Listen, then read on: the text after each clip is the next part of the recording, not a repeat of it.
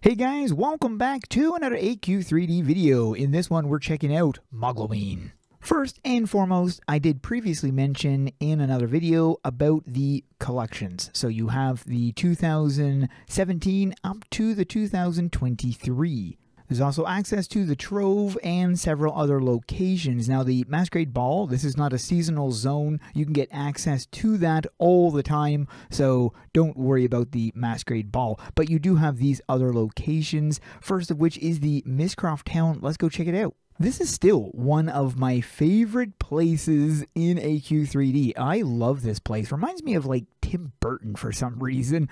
So you have this little individual who has a candy shop with multiple different things in here, like the Boo Blue Skelly suit, and there's multiple different versions of that. The Pumpkin Blade, which is pretty darn nice, and then you have an AQ World thing for those of you who like AQ World and want to look like an AQ World player. You've got a big giant anime styled head. So there is, yeah, a lot of different stuff, and some of these things are pretty darn cool. There's also these, which are just consumables. I don't really recommend using them since they only, oh, actually, never mind. They last for 20 minutes now. Okay, that's a lot longer than they used to.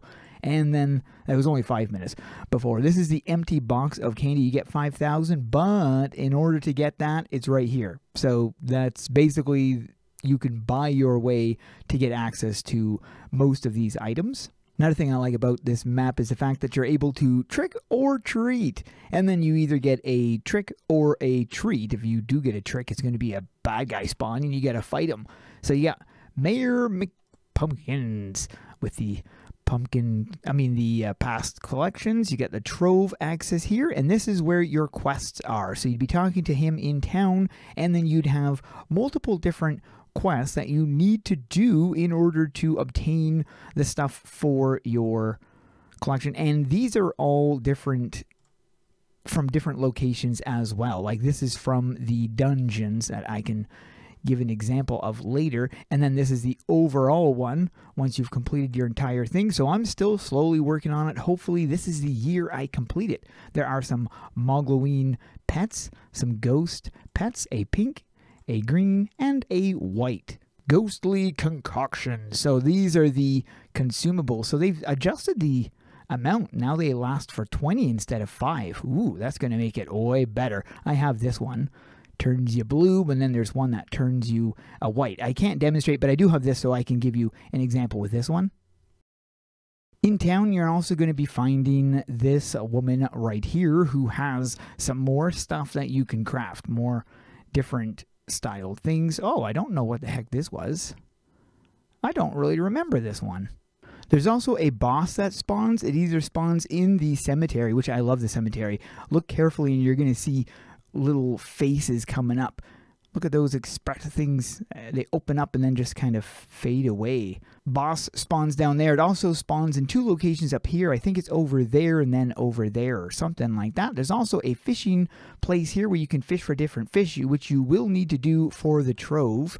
So that is something you would need to do. Over here is the Trollenstein lab. And for some reason there's this big giant, look at this, big giant archway. Instead of being over here, it's over here. It's been slightly moved. I'm not sure how that happened. You get a Dr. Trollenstein with a small little cutscene, blah, blah, blah, blah. We already said that. But we have access to the lab equipment, and this is where you're going to get the Iron Bat armor set. And this is a really nice armor set. I love the wings for this. They look pretty good. And then you've got the shoulders. Look at those shoulders. And the helm. I don't really care for the helm. Helm doesn't look that great. But anyways, it's a pretty neat armor set. That's the belt. And then you have the Mad Scientist stuff, which also comes with goggles you can have. And you can also get this guy's face, which is a drop. And there are several other drops that you can obtain from the dungeon as well. But I'll go over that in a separate video. This is the back piece, and there are 2 different dungeons. This is the first one, which doesn't really give you much of anything, and then this one, which does. This gives you access to that helm, and there's a drop or two more, but I forget what they are offhand, but I'll cover that in a separate one. Next is Zorbak's Graveyard. And in this location, this is where you can get a drop of my, you know, the bird that I have on my shoulder? Well, you get that in this location dropped by one of the bosses that spawn. And I believe it's a 15-minute timer. 10 to 15-minute timer for the bosses in this area. And then there are some crafts. You can get the Scythe Blade, the Gordite Scythe Blade, which is pretty nice for those of you who like that sort of stuff. And then this, which is the one that I like, because look at those little bats coming off of that thing. That is pretty darn cool. There's also a black cat tail. I don't really remember this, to be honest. So if you want a black cat tail, this is where you get it from. And there are several drops in that location, but I can go over the Mogloween drops in a separate video. And then there's the Haunted House. Currently, there is an issue with the outside of the house, so we can't get access to that right now, which is unfortunate because it does lock out a few different things, especially when it comes to the Trove. There are some quests you can't do because it requires being in that map, but that will be coming once it gets fixed. There's currently a big hurricane not too far from the AE team, which is why we got this early. But in this haunted house, there are some crafts, and quite a few different crafts that you can obtain with some really neat stuff like that. You've got a witch's hat, and I didn't even know you could buy this stuff straight out. I had no idea you could do that. These also have stats, by the way, which I think is kind of cool. It scales the stats. Now, the scaling in here is 46, so if you're above 46, it doesn't scale anymore, but that's pretty cool. I like that. Anyways, lots of witch stuff, and then you get the spooky witch stuff, and then witchy pumpkin. I don't really remember what that looks like. Oh, okay. It's just a pumpkin version. This is probably just a ghost. Green version. Okay. And then those. This is one of my favorite guns. This is my broomstick. And this is a nod to Army of Darkness. But I didn't know the black cat paws were in there. That's interesting. In the pumpkin one, you have some more stuff like the Mogloween thing. Look at that, though. I like that. This is a pretty cool one. Grave Raider and Shield, which you will need for the Trove, the Grave Raider. You get the pumpkin sword, which is also another one. Look how big that is. Looks so cool. And then the Pumpkin Lord armor set. I won't show you the entire thing, but it is a nice armor set. You've got the entire armor set for that. So could be quite a bit of work to get all those. You get the Smashing Pumpkin, which is one. Oh, no, sorry. No, not this one. That one looks kind of weird. This one, I like this one. It's huge.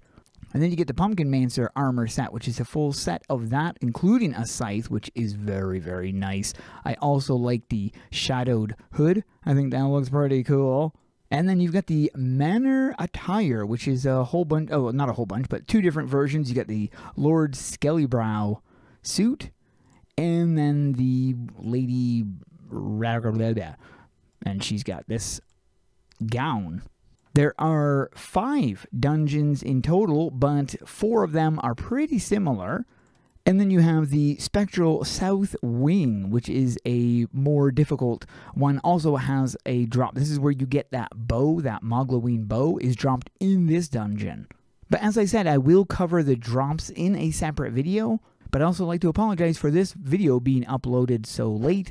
But I had some complications. Also, I noticed in the background that that girl in the picture in the back is creepy. But that is it for this one. If you made it this far into the video, post a secret word candle into the comments below. Thanks for watching. We'll see you guys in the next one.